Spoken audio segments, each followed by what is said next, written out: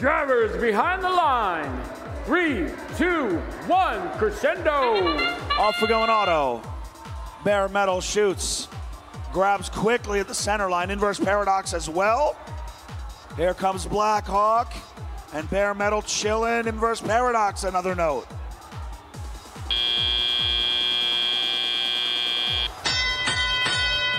(36-33) the score on the board after Autonomous. Here comes the feed. One note after another. Up and over those stages, landing down in the corners.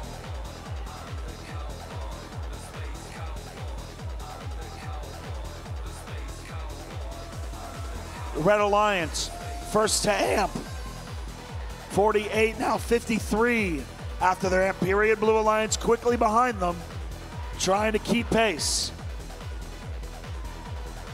Blue falls a little behind, 60-48 after the first set of amps, of amplified speakers. 130 left. Blue gets their second amplification. Here comes 3310. Lining up there, they shoot and score. A note stolen from them by the Red Alliance.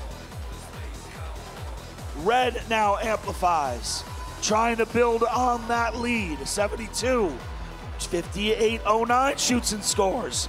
Nerd Herd dropping another one into the amp. 1 minute left.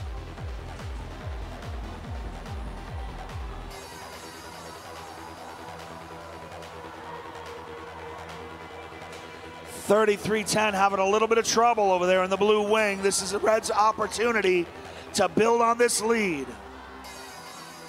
40 seconds left. Red leads by 19. Here comes Nerd Herd. Lining up, can't make that shot though. Bare Metal delivering a note, setting up in a defensive posture, not allowing that Blue Alliance machine to leave the red wing. 20 seconds coming up. That's a danger zone for the Blue Alliance, and they know it. Here's Bare Metal. And Blue Alliance trying to squeak through. Now it's Inverse Paradox caught on the wrong side of the field with 7 seconds. 2 spotlit microphones. Can their alliances capitalize? A trap for Blue as time expires. Red Alliance pulls it out. 114-109, Alliance 8 with the victory. They will be advancing down through our lower bracket. Round 3, match 10 is when we'll see them next. I need your help congratulating this